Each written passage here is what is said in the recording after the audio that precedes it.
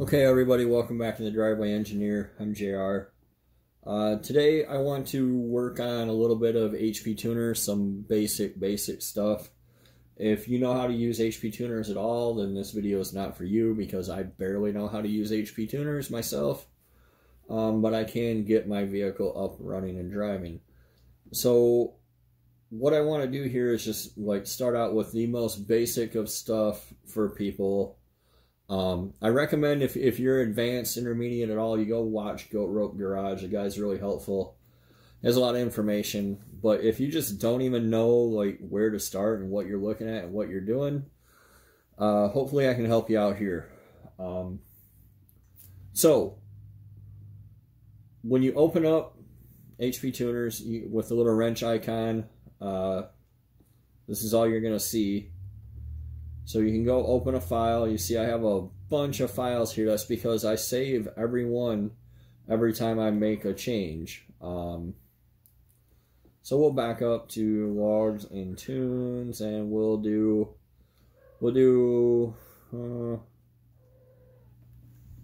my nephew's Silverado.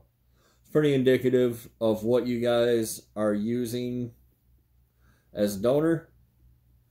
So this is a stock 5.3 file from his 2004 Silverado. If you click on the engine tab, it pulls up all this different stuff. It's not really where you need to start though. If you have a swap and all you want it to do is run, see, I have to play around too. Because I don't do this often enough, and sometimes I forget. But this is where all your codes are at. But this is not where your VATs are at.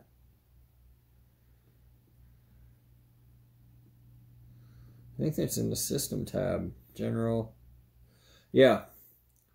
So the first thing that you want to do, well, the first thing you want to do is save this as something else. So we'll save as.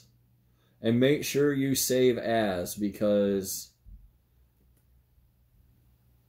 you can save over your stock file and then it's gone, and that's a real bummer. So we'll just do YouTube tutorial folder here. And then I'll put stock file 5.3 drive-by-wire. Those are the pertinent things that we need to know. So with that file name, I'll be able to remember what this was. It's a stock 5.3 file, drive-by-wire. I'll put the year too, so that I know. So from there, if you have a swap and all you want it to do is run, you can go to the System tab. You can go to the VATs control, change it from serial to none. And you can save as that's deleted. So I'll know that this is a stock file, blah, blah, blah, with just the VATs deleted. And it's going to allow me to do that because I've already licensed this file. So Trenton paid for the licensing credits for this file. So I can make all the changes I want forever. I haven't even seen Trenton's truck in like 3 months. That's one of the questions that I get all the time. I have to keep buying credits. I have to keep buying credits. I don't want to keep buying credits You don't have to do that. Where you will run into problems is if you want to... Sorry, my cat's losing her mind. If you go to the repository, the tune repository, you'll hear people talking about that. And you can reach the repository from the HP tuners. You have to go into my account. You have to log in.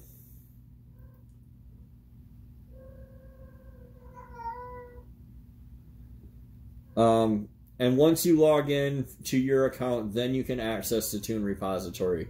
You can't otherwise. So here we'll go. Say we want to cheat, right? Everybody wants a quick way to tune their junk, and let me get that tune file, bro. The deal is that you're going to have to learn how to tune, period. But a good way to learn how to tune is to compare what other people have done. So we'll cover that real quick.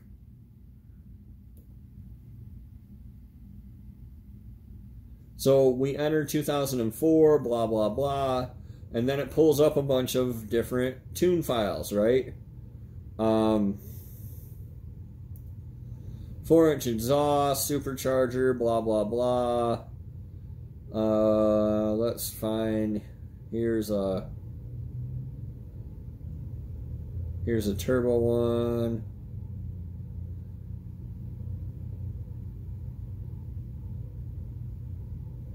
Here's another turbo one. I want to find like a cammed. There we go. 226, 229 cam Silverado with built transmission. Now you're going to grab this because you got like a sloppy stage 2 or something, right?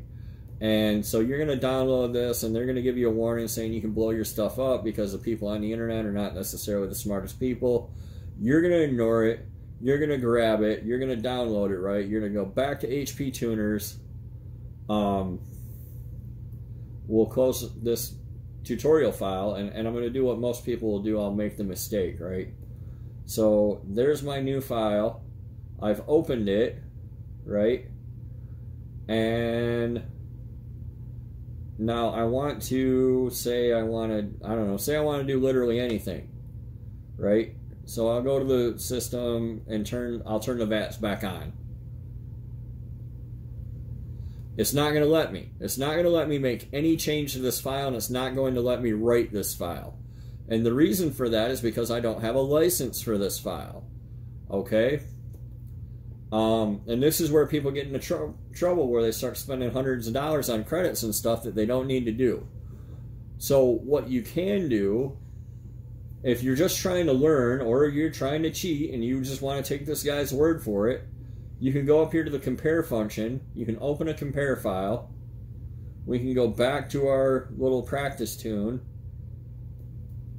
I mean, where this is at for you is going to vary on where you installed your stuff. So we'll go back into our YouTube tutorial. Our VATs deleted. So this is a 100% stock file, right? Now we'll go up to, I don't know. Everybody always talks about the VE table. We'll start there. So the VE table, ironically, even though it controls your injectors and is all this other stuff is like adaptive stuff that's added to or subtracted from the VE table. The VE table is the basis of everything, right? It's in the airflow tab. Go figure. So, airflow, general, main VE, click this primary. This is what controls your injectors all the time. All the other stuff, the map sensor, everything else goes off of this table. So if it's not right, nothing else is going to be right. And sometimes it's not right enough that it falls within the little parameters and like the MAF and the map can fix it. And sometimes not. So up here, you see these little calendars. This is what they look like to me, even though they're like Excel tables or whatever. Show main, which is our new downloaded from the repository or the sloppy tune cabinet or the file section in the Driveway Engineer Facebook group or wherever you got this from, that you're just going to run it, right? And then up here is your show compare, the little red dot in the calendar. That's what shows your file. You see it's way different, right? See all these, like right here, 415 kPa. We're at 52. This guy's at 30. 29. We're at 55. The reason for that is because he has a cam, and the cam runs less efficiently down low. And I bet if we look up high, 5200 is at 59, or we're at 49. He's at 45. He didn't add it back in. I would expect to see it adding back in up high, but who knows? I don't know how he came to these numbers. Actually, that's not a realistic number that he's ever going to hit. He'd be over here somewhere. So let's look at 5270. That should be a number he actually hits. Yeah, 88. So he just didn't tune this because he never hit it. You'll never actually use this cell. But see down here, we're at 88. He's at 81. It's different. Anyway, the one with the red and the blue, like they're going to rock'em sock'em robot it, is the difference. Okay? So I don't recommend that you do this. I recommend that you go through table by table and figure out what changed and ask yourself, try to learn why they changed it. But you can just go in here, show differences, click that, hit 0, hit equals, and now these are exactly the same. You have this guy's main VE fuel table. Actually, I'm doing it backwards because I have the other file open. So what you'll need to do is close this. Don't save the changes. I'm sorry that I'm doing this all ass backwards, but whatever. You get the idea. This is our table that we licensed, right? So we'll go back. We'll open the compare file, which is the one we downloaded from the interwebs. We'll go into the VE table. So now I can do this. Now I can hit show changes. 0%. Bam. I have exactly that guy's fueling once I save this. You can go to the idle tab. If you're trying to tune for a cam,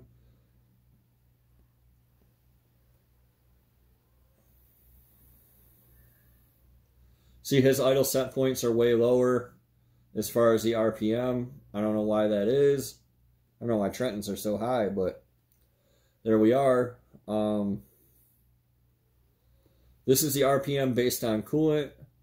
And then in the airflow tab, you have your base running airflow, which is really important. See, Trenton's is way higher. I'm sorry, I'm backwards. The compare file is way higher. So you can just do this, hit that, hit 0, hit equals, and you have exactly that guy's base running airflow. You can go to this base set point, compare, hit all these, hit 0, hit equals. Now, if that guy didn't know what he was doing, you can blow your crap up. Who knows? I don't know if that's appropriate or not. And neither do you, which is why I really cannot stress enough how much I go through, sure, and look at the spark table and say, okay, this is what my stock one was at, and this is what the cam one's at, and wow, he put a lot of timing in. I wonder if that's safe. Like, ask yourself these questions, right? He's got, like, right here at 1600, 24 degrees, whereas you're only at, like, 18, 16 degrees. Is that safe? It is. Spoiler alert. But you don't know that. Ask yourself these questions when you're going through these tables. Really, I'm going to try to end this video here to keep it from getting too long because my analytics shows me that people don't watch the whole thing and they tend to just kind of hunt me down on Facebook and DM me anyway. But know this, all my DMs, if you're not on my friends list, go directly into a filter and I'll probably never see it. So you should really watch this video. And if it doesn't answer your questions, you should probably join the Facebook group and post them up there where somebody, maybe me, maybe not, will be able to help you. Again, I'm going to go ahead and I'm going to save this. And I'm going to save it as CamTune half copied. There's a million more tables, but that should get you familiar enough to get you started and to get you on to the next set of questions, right? It's very difficult when you're in over your head and you don't even know what questions to ask, and I understand that. Like, it's overwhelming. It took me way longer than I want to admit to figure out that the VE table was in the airflow tab, for instance. That's why I stressed it. So yeah, there's some stuff out there that can be buried in these tables. And of course, there's so many tables that there's more than one way to accomplish the exact same thing too. Sometimes it means somebody's right and somebody's wrong, and sometimes it doesn't because it's just, you know, 6 one way and a half dozen the other. But we'll go through that stuff as we go, and hopefully you guys can continue to give me good suggestions on what to show. Hopefully this helps if you're just completely bewildered on what to do, and hopefully I didn't go too fast. So yeah, I hope this helps you out on your little swap journey, and we'll see you next time on the Driveway Engineer.